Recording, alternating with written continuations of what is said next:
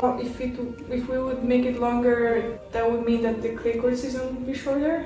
So I'm always gonna be rooting for the clay court season to be longer as long as possible.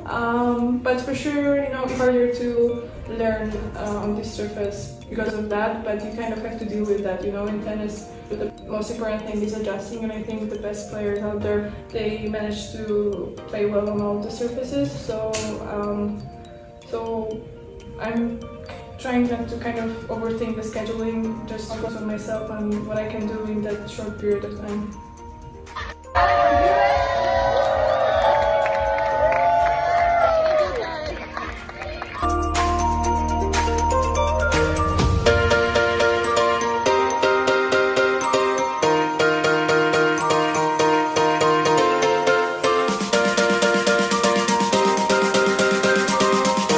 Please like and subscribe, C Squad 1.